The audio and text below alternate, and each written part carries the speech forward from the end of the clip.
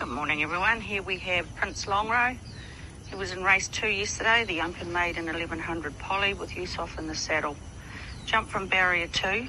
He finished 4th, 6.6 metres from the winner. He jumped okay and he got back into 10th position and he came home strong in the straight.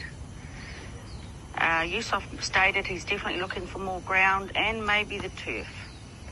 It was a very fast first 400 metres in 23.3 seconds. The next race for him we're looking at will be on the 9th of December, open maiden 1200, and it is on the turf long course B.